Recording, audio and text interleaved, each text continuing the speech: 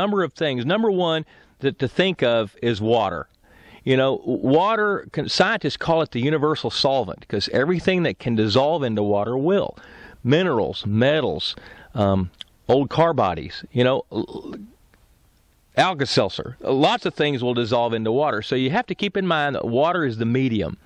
Consequently, it will also dissolve some things in there that we might not like, such as nutrients, nitrogen, phosphorus, a few things like that, micronutrients, magnesium, things like that will in turn feed aquatic plants that we may not want.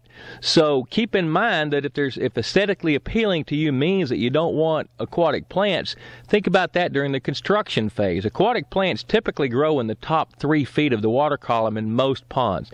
Now, there's always exceptions because every pond is a little different. You got to keep that in mind.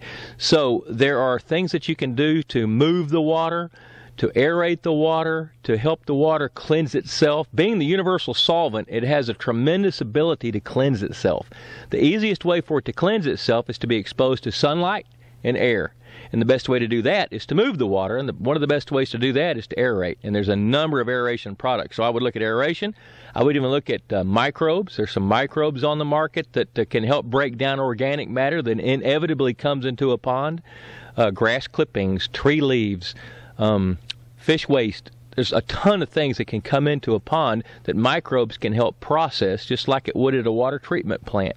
Those are the things that come to mind. You know, aesthetically appealing may mean beautiful aquatic plants. You can plant some different kinds of plants. There's bog plants. There's different lilies that you can buy at the water garden stores and things that could fit into that. So be creative and be thoughtful. Keep in mind that water's the medium.